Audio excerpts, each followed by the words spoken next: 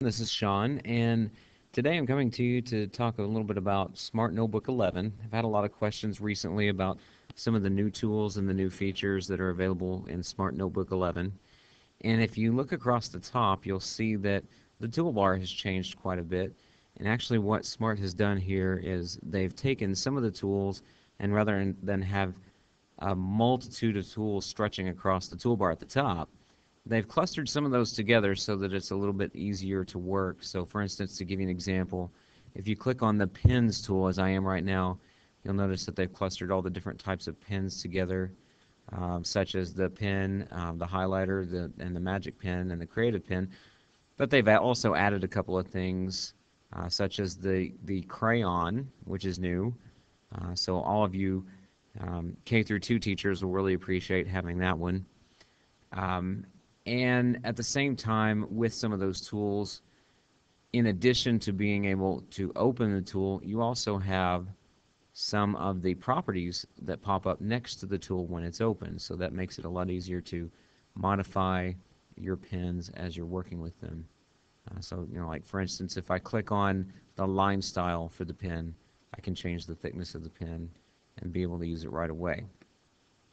So let's back up just here for a second and take a look at some of these things that have changed. From the left, you'll notice that the previous and the next buttons, those have not changed. They're still the same. Next to that, we have the undo and redo buttons. As you know, has always been, we have open file, save, and add a page. But in addition to add a page, now you have delete page. So for instance, if I back up in my page sorter view and click on page 1 here, I can simply hit delete page and it gets rid of that page right away. So that's something that's new to the default toolbar. The full screen icon has been moved over a little bit farther to the left from where it usually is in the default screen. And in addition to the full screen, you have at a glance a whole host of features that used to be hidden and embedded in the menus up here at the top in the view menu, but now they're available as part of the full screen option.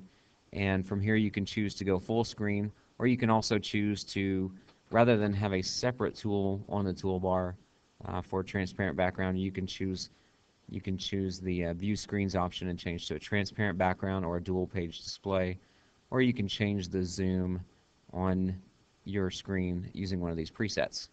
You also have the options of changing from entire page to page width so that it just fits what becomes more comfortable to you and the student in the classroom.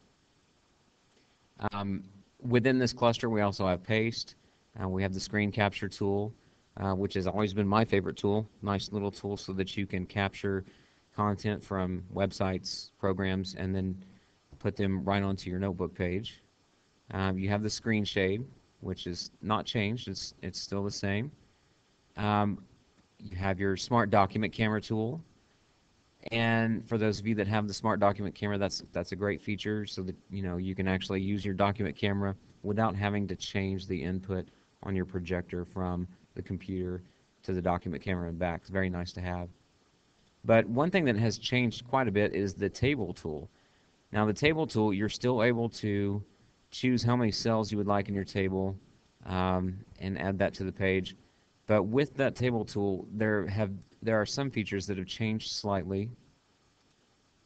For instance, when you add anything to the page, let's go ahead and go here to the gallery and we'll find a couple of pieces that we can throw onto the page so that we can use them here. We'll throw a guitar out here and we'll just make it small so it doesn't take up so much of the page. The castanets, just need a couple of things here.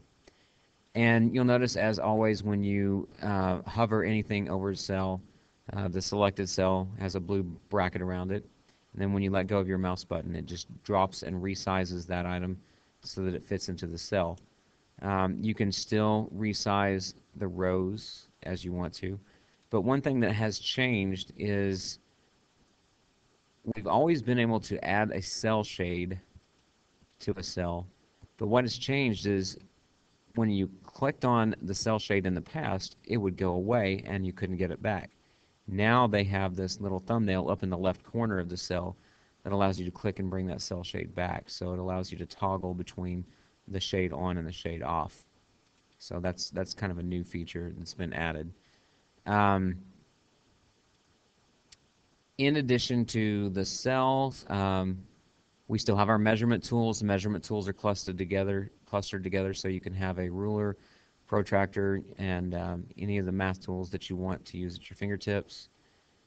They've placed a toolbar icon for the Smart Exchange on the Smart Notebook 11 toolbar, which is very nice. You don't have to go to the Gallery tab and then hunt for that link to the Exchange. It's right there on the toolbar so that you can use it very quickly. And of course, if you've never used the Exchange, go ahead and join. It's free to join. Once you create an account and log in, you have at your fingertips a multitude of lessons that have been uploaded to the Smart Exchange by other teachers like you, and they're free to use. So it's a very useful tool. You have your Smart Response buttons here, so that if you click on this icon, it shows your options to create a question or insert a question or start an assessment if you want to.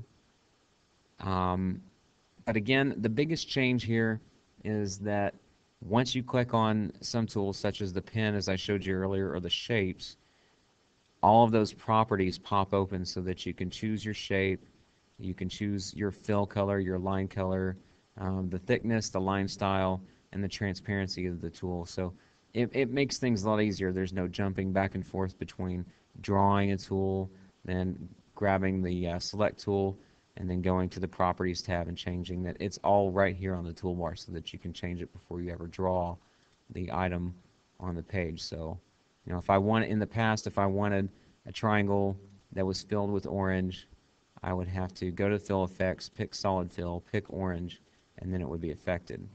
Now I can just choose Orange Fill, Triangle, and draw it. Oh, it didn't work. But it does allow me to go back and change it very quickly without actually having to jump back and forth between the Properties tab at the left. So again, not a huge number of changes to the toolbar, but enough so that it kind of streamlines it, makes it a little bit easier to use, a little bit easier on the eyes when you're looking at it. It will take some getting used to if you're not used to it, but again, it's well worth having that change. One other change that they've added is the activity builder, and that takes a little bit of time in and of itself to explain, so we're going to create another video for that later on, so stay tuned and check back in with us for that one. And of course, as always, if you ever have any questions, just send me an email.